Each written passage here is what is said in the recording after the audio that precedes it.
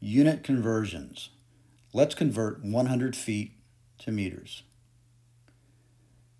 We'll use 1 inch is equal to 2.54 centimeters, and this will allow us to cross to or from the metric system.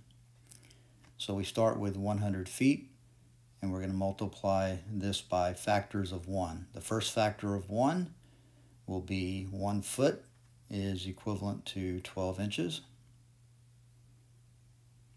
Our second factor of 1 will be 1 inch is equivalent to 2.54 centimeters. And our final factor will be 100 centimeters is equivalent to 1 meter. So again, these are factors of 1. I'll circle them here. Now we can cancel our units. We can cancel units of feet. We can cancel units of inches. We can cancel units of centimeters. Now we're left with only units of meters.